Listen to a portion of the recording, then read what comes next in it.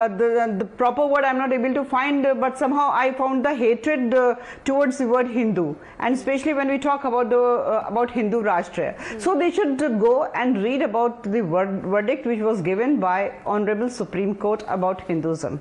All right. So you might be hating Sanatan, you might be hating Sanatanis, and you are making 2 + 2 4 by saying that Hindu means Sanatan and Sanatan means Hindu. So if anything is talked about Hinduism, Hindutva or Hindu Rashtra, it means Sanatan.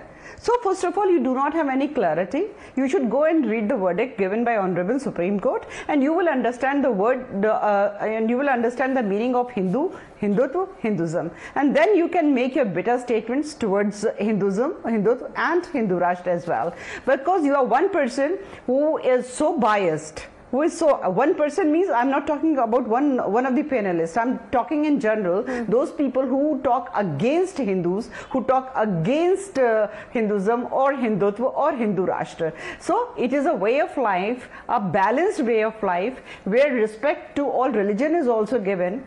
Women are given respect. Progressive mindset is there. So this is what Hinduism, Hindutva is. If you have got a huge problem, the limited question is, since